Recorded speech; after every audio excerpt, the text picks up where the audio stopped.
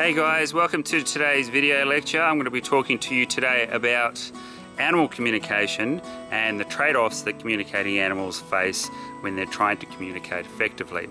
Now before I do, I am in the middle of a swamp forest just outside Kuching on Borneo, and I'm here to do a bit of field work which I'll discuss with you a little bit later on in this episode. Okay, so to communicate effectively, animals have to be conspicuous. Otherwise, that signal will not get through the environment effectively and the receiver will not be able to detect it. So effective communication is all about detectability. Now the problem with doing that is that you might not only attract the attention of your intended receiver, another conspecific, you might actually attract the attention of an unwanted receiver. For example, parasites, but in particular, predators. So the more flashy and showy you are, or the louder you communicate, the more likely you're going to attract predators, as well as be communicating effectively to those conspecifics. So there are lots of classic examples in animal behaviour of how animals cope with this trade-off, and I'm here on Borneo to try and test one of those hypotheses in relation to how animals can remain conspicuous while also trying to avoid predators. Now, one of the key ways is that you can just be very savvy about when you decide to communicate. Obviously, if you're detecting a potential predation threat, perhaps you want to be trying nice and quiet. Otherwise, you might draw attention to yourself. But of course, if you don't detect a lot of predators, you can be as showy and loud and as attractive as possible to those female receivers. Often these signals are being given during mate choice. Now the experiment that I'm doing here on Borneo is a pretty basic one. So we have a bunch of lizards. They are from the genus Draco. They are unusual for lots of different things, but two main ones. First of all, they're flying lizards, which is awesome. So they have wings and they glide through the forest. And the second really awesome thing about these lizards is that they have a bright, colourful dewlap, which they flick out during territorial disputes and also to attract mates as well. Now the key thing about that dewlap is that it's really, really conspicuous. It's brightly coloured. And that's by design, right? It's trying to be detectable in that surrounding environment. Now, one of the ways that these lizards may be able to minimise predation, so attracting attention not only of those receivers but other predators, is by using a dewlap which is intermittent. They can choose to switch it on and off.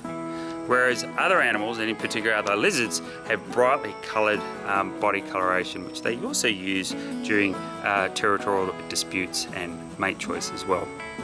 But you can't turn those signals off, right? They're always visible. So presumably you're going to be more attractive to mates and more intimidating to rivals, but you're also going to attract attention of those predators. So the idea that I'm testing is to determine whether lizards that do the intermittent flicks, so they switch that signal on when they need it to be on, do they suffer lower rates of predation. So the experiment is set up to deploy a bunch of robotic lizards with a plasticine model mounted on the top. Now the plasticine model is actually moulded from an actual Draco lizard. It looks pretty realistic, and the idea is that a predator, for example a bird or a large monitor lizard or a snake or a bush rat, what have you, will strike at that model and it will leave an impression in that plasticine. It's actually a really effective means of measuring predation in the field.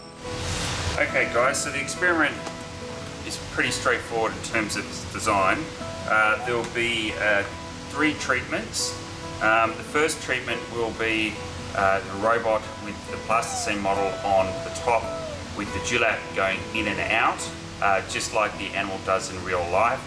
The colour of the dewlap has been matched to the same coloration as the focal Draco lizard. It's the prey item. It's an off yellow. The second treatment will have the dewlap permanently out, again with the plasticine model on top. The third treatment, which is really a control, a negative control, doesn't have the dewlap at all, nor just have the plasticine lizard on the top. So there's no conspicuous movement and there's no conspicuous coloration. So we call it a negative control. We're anticipating few predatory attacks on the model lizard as a consequence. The mechanism for the robot is pretty straightforward. The whole system is powered by this set of AA batteries. This cartridge is actually empty of batteries at the moment. The dewlap is extended and retracted using this servo that flicks the dewlap in and out.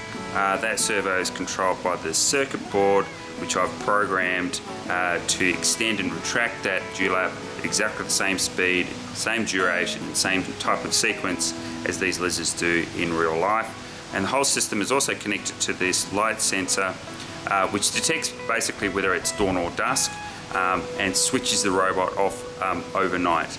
These are diurnal lizards, so they're only displaying and active during the day, so we want the robot to mimic that and shut off overnight.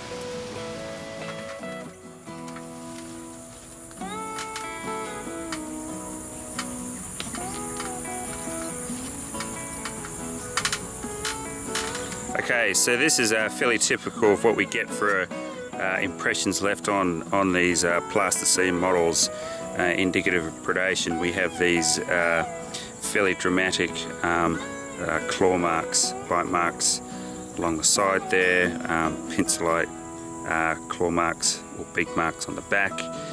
You may not be able to see it, but there's also quite a bit of piercings going on around the face as well.